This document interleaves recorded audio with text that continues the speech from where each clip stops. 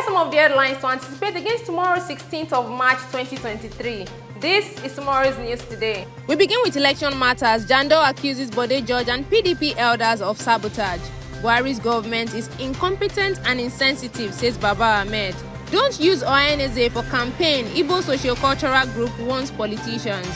PDP and Atiku withdraw court application against INEC. British envoy says Nigerian elections has been fascinating. Rivers lawmaker nabbed with $498,100 and has been remanded in prison. Sanwo-Olu donates 100 million naira to a career market after fire incident.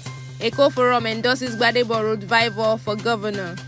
In other national matters, national census to hold in May. IPOB issues update of Kanu worsening medical condition. Nigeria and Israel to deepen partnership in tech. Police arrest suspected bandit behind killing of 15 people in Katsina. In business, Nigeria's inflation rate hits 21.91% amid cash crunch. Nigerian Breweries faces 2.5 billion naira lawsuits. Nigeria's GDP to lose 15 trillion naira due to CBN's Naira redesign policy, KPMG Oyeyemi Kale says.